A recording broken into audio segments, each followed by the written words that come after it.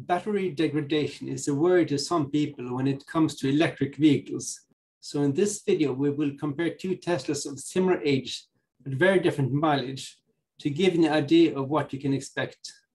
In my previous video, I interviewed Nicholas Meyerhofer of the Austrian battery test company IEVOA, and today John Casey will join me as we discuss the results of testing our two Teslas.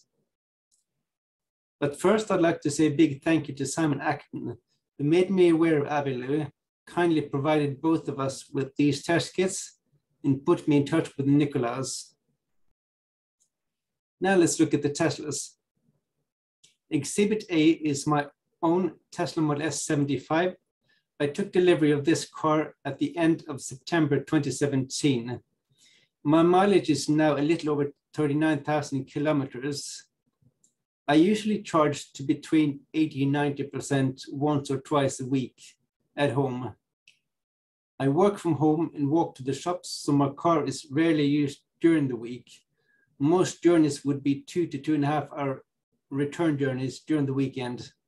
I very rarely use fast charge points, and my use of superchargers is limited mostly to the odd trip to Dublin. When I go to Dublin, I typically charge to between 90 and 95% in Ballacalla on the way up, and typically between 70 and 85% on the way home. Battery degradation is a slow and gradual process, but even so, I can't say I've noticed any battery degradation so far, perhaps because I've never actually charged 100% before doing this test. So it should be interesting to find out how my battery is doing. Exhibit B is John Casey's Tesla Model S 75, which he took delivery of in January 2018. His mileage is around 200,000 kilometers. Have you noticed any battery degradation since you bought your car? I'd say initially my car was showing a greater range. I suspect that the battery degraded fairly quickly after I first purchased it, but I didn't really notice it a huge amount, I'd say. And please tell us a little bit about your charging and driving habits. Well, I guess I do a lot of motorway driving, so I also do a fair lot of driving. In the 4.5 years of owning the car, I've over 200,000 kilometers done. Quite a lot of that would be long motorway journeys. The rest could be all sorts, short journeys around town or whatever. With respect to the long journeys, then I would probably start off with a high rate of charge, high state of charge, and possibly get down to very low states of charge on occasions. I suspect that over the course of the 4.5 years of car ownership, I have gone down to single figures on perhaps 20, 30 occasions. So it's probably significant enough in terms of the cycling of the battery. I've also obviously charged up to near 100% on maybe 20 occasions in total as well. So I'm utilizing the range of the car and doing a lot of driving. With respect to charging, I guess I have done probably a significant amount of AC charging in total. So I wouldn't consider that I've done particularly a huge amount of DC charging on the car. But it's hard to know really, I guess, you know.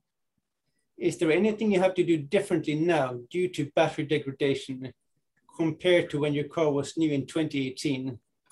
I would say absolutely not. I would imagine that one of the reasons being is that I think I've got more efficient at getting the range out of the car.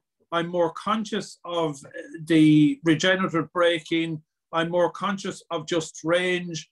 And I think I'm actually more, I get more kilometers out of a watt hour of the car. I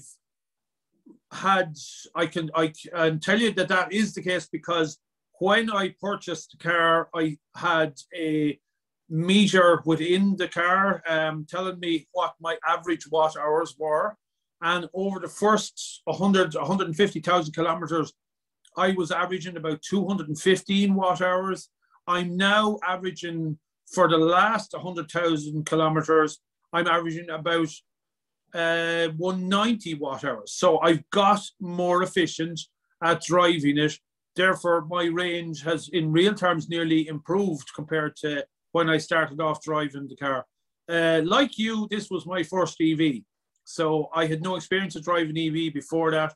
And I would think it takes a little bit of time to get with driving an EV, you know, get with how you manage it and how you manage range. Now let's take a look at the test results. This is my certificate. After 39,000 kilometers in 5 years, I have lost 6%. And this is John's certificate, a degradation of 11%. John, were you surprised when you got your certificates? No, not really. As I said earlier, I think I would have expected a substantial amount of degradation after I first started driving the car. They say historically or anecdotally, I guess, that you do lose, you do suffer degradation on the first, few cycles of the car. So I would have expected to have lost maybe 5% on first ownership of the car, first couple of months. Losing another 6%, bringing me down to 89% battery. No, not surprised at all. I actually think it was probably expected by me in terms of what I was experiencing in terms of the range. So you're quite happy with the result of the test then? Yes, I am. Yeah, I'm happy enough with the results of it. Absolutely. I mean, the car has over 200,000 kilometers on it. It's done a lot of cycling of the battery. I would have expected a significant amount of degradation. I would have expected somewhere around 10, 11% degradation. So yeah, it probably is realistic to expect that. Do you think you would be doing another battery test in the future? I think it will be worthwhile for me to do another battery test in the future if I was curious about it or if I was proposing to sell the car onwards. And what about yourself then, Inga? I know I'm not the interviewer, but yes, you have, what'd you say, 6% degradation. 6%. So are you happy with your result? I think it's good enough. I calculated for every 6,500 kilometers, I have lost 1%, whereas you managed 18,000 kilometers for each percent that you lost. Right. And I guess, are you aware of anyone else who's done a test in terms of it, or anyone else in terms of the degradation? Do you think you're there with your peers in terms of degradation? And do you think I am? Is there anything surprising about either of our results? The only thing I can think of is I've probably driven less than the average person, and you have driven more than the average person. So I suspect an average owner would probably have lost around 7, 8, 9% in the same period of time. Yeah, which I think people would be quite happy with if they buy an electric vehicle and they were told that after driving 4.5 years, they'd lose 7, 8% of their battery capacity. I think people would be quite happy.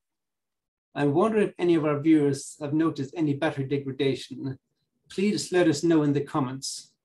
And the next time you're going on a holiday and are leaving your car at the airport, you may want to consider not charging your car before you park. It's better for your battery to charge when you come back. Thanks for watching and stay charged, but not at 100%.